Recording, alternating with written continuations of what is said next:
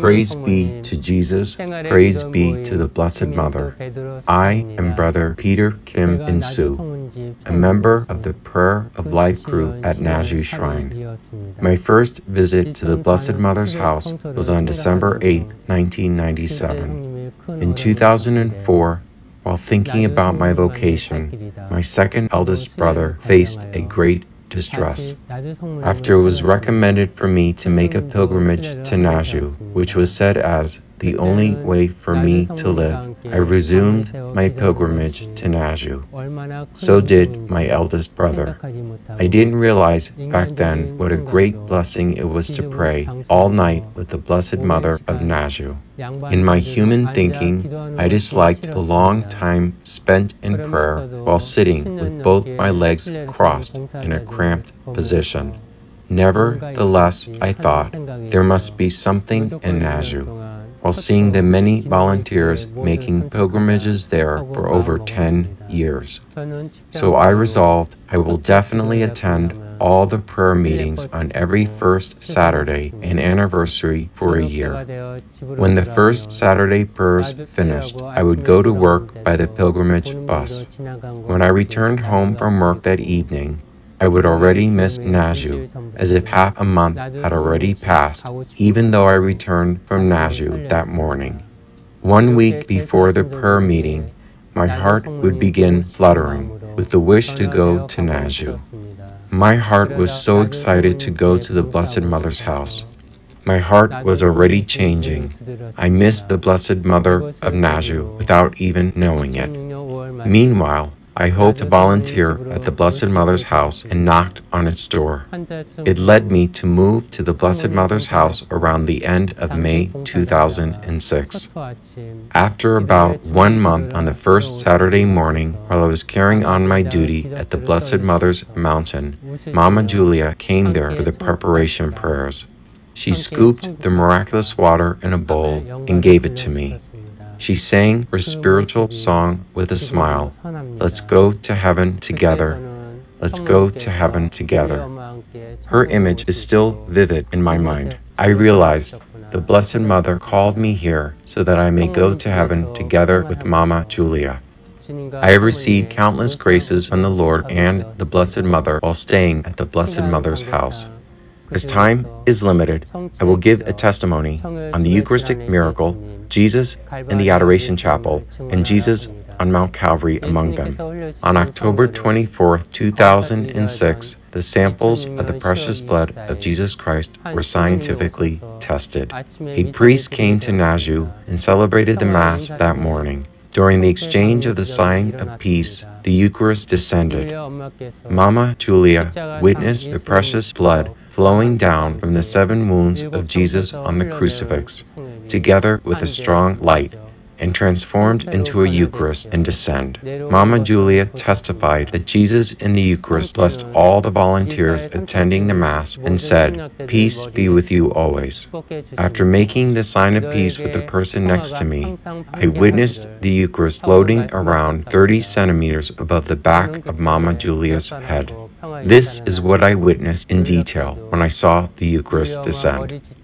Jesus in the Eucharist that was on pause in the air started to move from the moment I saw it. The Eucharist moved diagonally, lightly, from side to side, and descended toward the altar, which was 7 meters in front. It was transcending the laws of nature.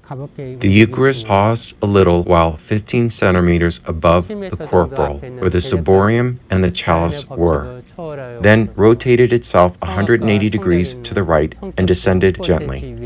Initially, I did not have devotion to the Eucharist, but after I witnessed this Eucharistic miracle with my own eyes, my heart headed towards Jesus in the Eucharist. In the spring of 2008, I was volunteering in the flower room. The flower room was at the entrance to the Way of the Cross on the Blessed Mother's mountain back then. Around lunchtime on the first Saturday, I went outside to move the flowers to the altar in the vinyl-tented chapel. Then I found someone praying inside the Adoration Chapel. There were about 10 pilgrims praying outside the Adoration Chapel. As I got closer inside the Adoration Chapel, I found a man in his 40s wearing a shabby navy jacket, kneeling toward the cross of Calvary and praying with his hands on the acrylic dome like the image of Jesus in the Garden of Gethsemane. I thought it was strange, since the doors of the Adoration Chapel were all locked at that time. But I just kept moving on and arrived at the stairway of the grass square.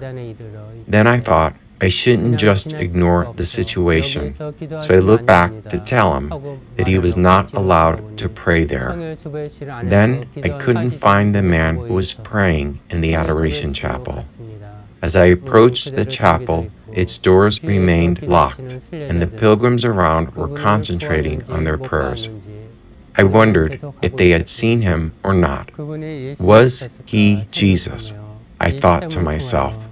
This experience convinced me that Jesus and the Blessed Mother are near us and with us, even if I cannot see them with my eyes. In the early days of volunteering in Naju, I often visited Jesus on Mount Calvary after having lunch in the kitchen at the Blessed Mother's mountain. From a certain time, when I put my hand on Jesus' feet and prayed, I could feel his strong pulse. This experience continued every day for about 40 days. Once or twice, I doubted if the pulse was felt from my hands, not from Jesus' feet. As soon as I doubted, I couldn't feel the pulse anymore. I couldn't feel it the next day either, so I asked for forgiveness for my doubt. Then a strong pulse began to beat again at Jesus' feet. Through this experience, I believed that at this Naju Shrine, the Lord and the Blessed Mother are granting mercy and countless graces to their children and are with those who visit Naju. I was convinced that Naju is the shortcut to heaven, where the Lord and the Blessed Mother are truly present. So I joined the Order of Mary's Ark of Salvation. Mama Julia's spiritual song, "Let's Go to Heaven Together, Let's Go to Heaven Together," keeps ringing in my ears. Mama Julia offers her extreme redemptive suffering and pains to nurture us so that we may become little souls and to bring us all to heaven.